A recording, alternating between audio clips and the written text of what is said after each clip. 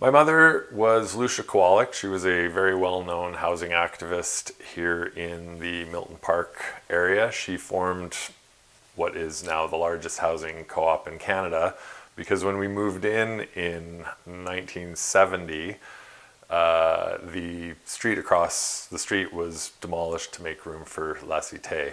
And my mom, being the determined type of person that she is, decided that our house wasn't going to be phase two. It was slated to be phase two of a three-phase project by Concordia Estates. And she got the neighborhood organized. She had meetings in our living room every weekend, every week it would seem. We had volleyball protests where we blocked Jeannemont Street and blocked traffic and played volleyball in the streets. I remember lying in front of bulldozers when I was a kid. My parents getting arrested in protests. It was not your typical upbringing. She was very good at getting media attention, and we did things like, I remember for several years I was the kid on a stretcher for Mondo Bicyclette as they were petitioning for more bike paths in the area. She was known as a housing activist, but the part that I remember the most was her environmentalism, because she was recycling things before recycling was even a word. She saved everything. She used to say, if I wanted something, she would say, show me something that you want and I'll tell you how we made do without it. So that was her attitude to things. And so she would save everything: meat trays, styrofoam containers, orange juice trays, egg cartons.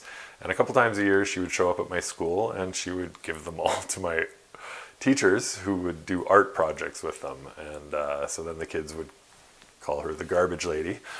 But you have to appreciate how much commitment it took to recycle things when there were no blue boxes and everybody just didn't think about that kind of stuff.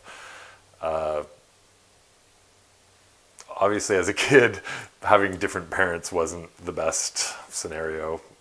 Being named after a Canadian revolutionary wasn't something that I mentioned very often.